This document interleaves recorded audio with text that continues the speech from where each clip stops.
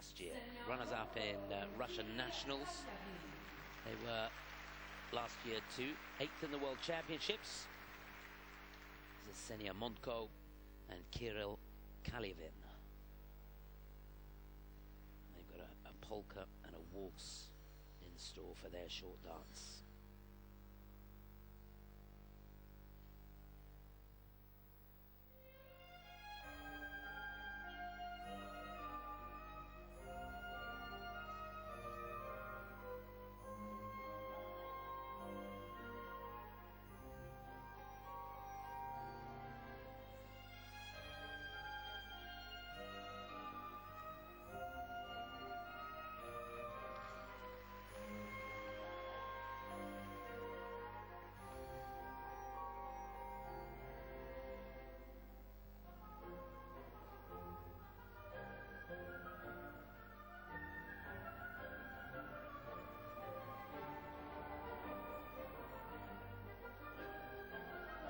The partial step sequence started facing stage front to the judges to emphasize it.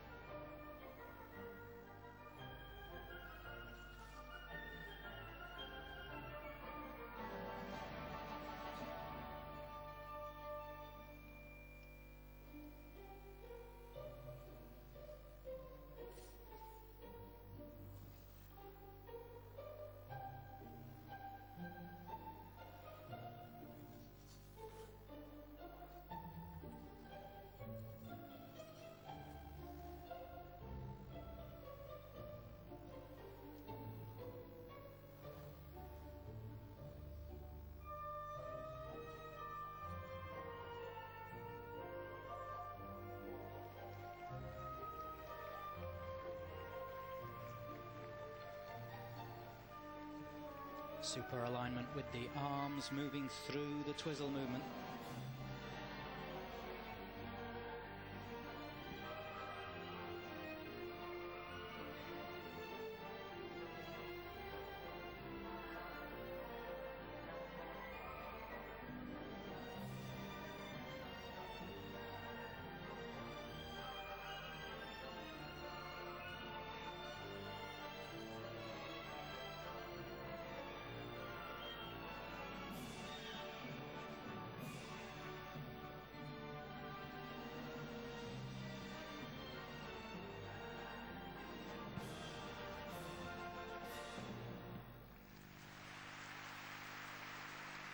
Well, that was a strong performance indeed, and it had to be.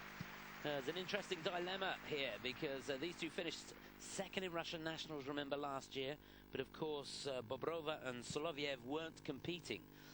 So it'll be interesting to see which one of these two teams finishes with their nose ahead here in the short dance. It will indeed. They started off unusually, I think, for me, in the straight line lift, and it was in a spread position. It was strong, covered a load of ice, and that was very good. The twizzles, excellent with the arms, complete alignment in there.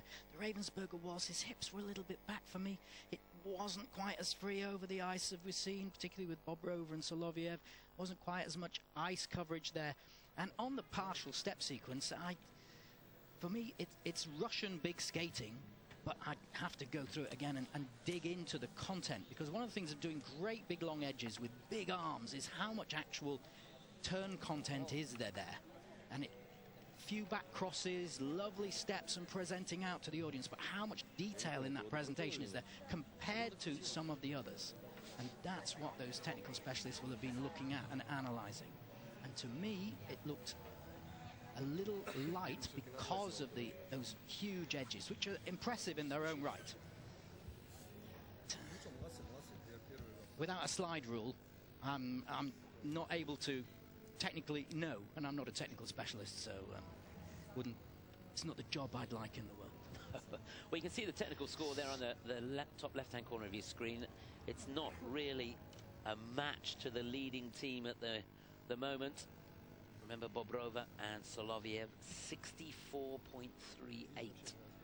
Their score. They're 9 points ahead of the team from Denmark. Loving the way the arms came down there and go up. Very difficult to get that to match at speed. And you might have noticed the change in music. The options in the music is a waltz plus any number of the following rhythms. You could have a foxtrot, a march, or a polka, and all the rhythms are described in the ISU music booklet, and you go into the details of that to find the beats per minute you're allowed, etc., etc., etc. And then you push it as far as you can with the rules, at least if you're at the top.